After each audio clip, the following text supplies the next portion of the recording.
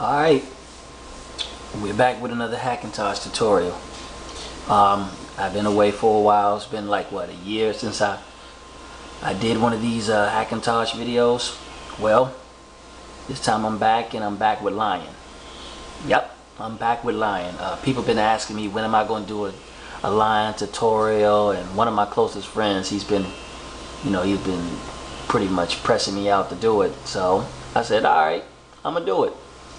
So here we are. I'm going to do things a little differently, but first let me log in. Okay. Wow, that's cool. Anyway, here's the situation. I used Iatkos L1 to install Lion. The problem I'm having though is the fact that when I try to load the App Store, it doesn't work. When I try to load FaceTime, it comes up, but it won't let me connect. What else? What else can I tell you? Something else. Oh, iCloud don't work. Well, thanks to YouTube user Save Our Culture, I was told that I can use Iatkos L2. And Iatkos L2 is fully working. Everything works. The three applications I just named, they work. So, lucky for you, I want to see this for myself, and I have an extra spare hard drive to test this on. You get to see me do it for the first time. So, we're going to do things differently, like I said earlier. I'm going to break down some details for you, like my hardware and why I chose my hardware and so forth and so forth. So things, we're going to break this thing down in separate parts. So first things first, I'm going to address hardware. So be right back. Okay, I'm going to only show you these two items that I have in my Hackintosh. The blue box is the motherboard, the P5G41M LX2, and the green box is the the graphics card, which is a ASUS NVIDIA EN210. The processor I will be using is a dual core celeron. Now here's the deal. If you watch my other Hackintosh videos, you probably know that I've used this setup for my very first Hackintosh that I built. I've been doing Hackintoshes for the longest now, for probably about what, going on 2 years now. Well, maybe going on 3 years. Building one is completely different as opposed to getting you a commercial brand computer like a Dell or a HP and just formatting the hard drive. You get a little more appreciation out of it. Well, anyway, I went with these parts because they were cheap. Well, in price, they're very good parts. When I bought the motherboard was about $50. When I bought the graphics card was $40. The processor itself was $35. The RAM, I can't recall. I had a hard drive already, and I bought a case, and I think the case cost me about $20. So, I spent a little bit, just a little over $200, just a little over. If you want to count the tax into that also. And I built me a pretty good machine. If you know anybody that knows me, they'll tell you, he can't stand celeron. But the celeron, the dual core celeron, it pretty much delivers. So, you can get these parts from, I like to go to Micro Center. If you don't have a Micro Center in your area, you can also order offline.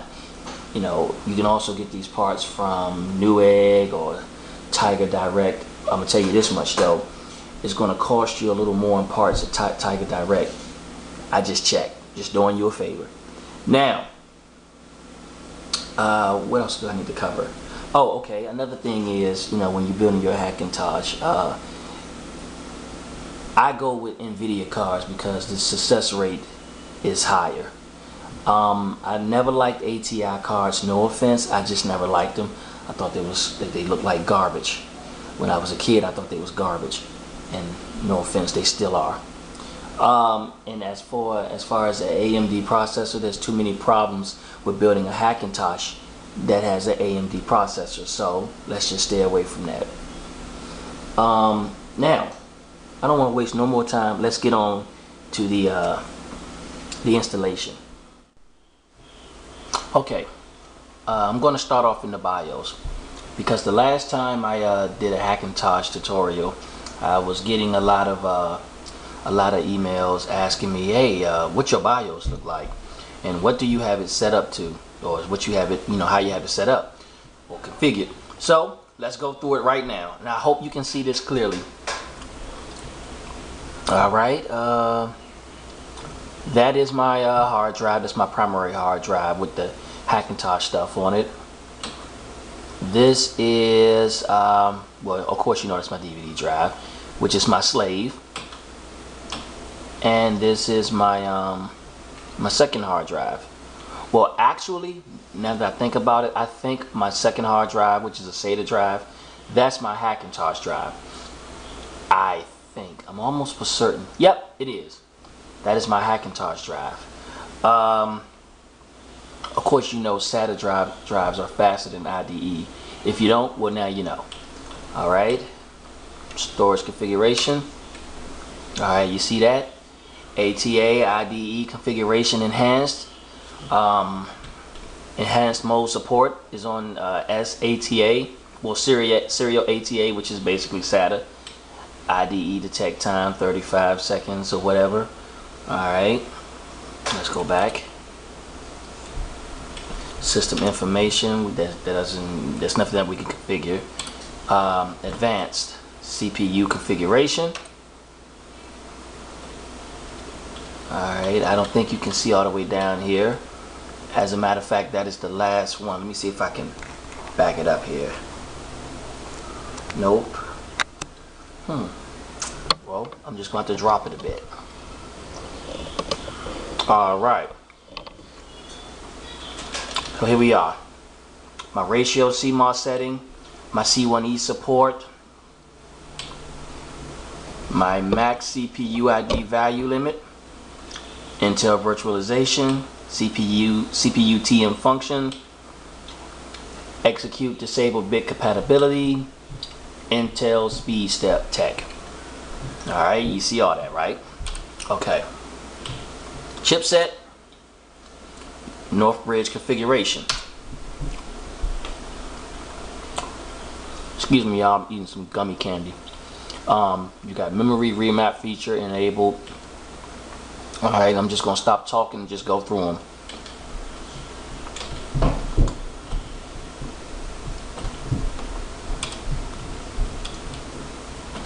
Alright, South Bridge.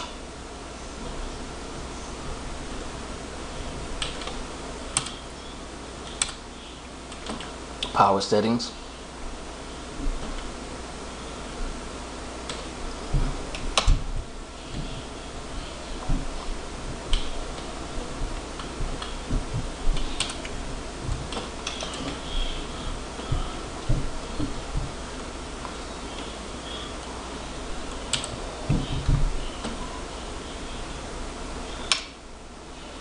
Alright, that's how I have it set up to boot. You know, the hard drive, the CD-ROM first, well, the DVD drive first, then my SATA drive, and then my removable drive.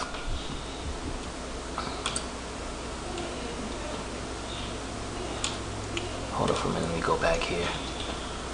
Now, this is just in case you got multiple drives like I do. The other hard drive has Windows 7 on it. Let's see.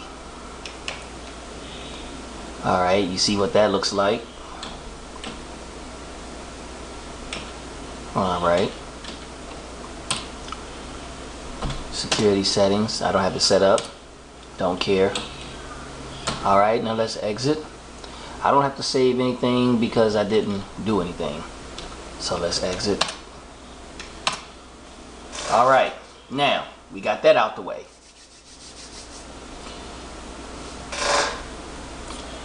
Now, there's something I have to discuss with you, and I guess I'll discuss it right now while we're starting this.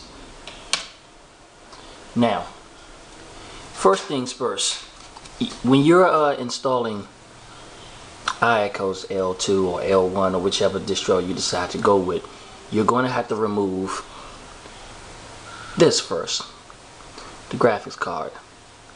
Yeah, well, that's if you haven't already put your machine together, but you're gonna have to start installing without this, because what's going to happen is when I was trying to install Iatkos without it, with it, it would hang during installation. So keep that in mind. Now what I'm going to do is I'm going to continue after we get to the install screen so I can show you what to select.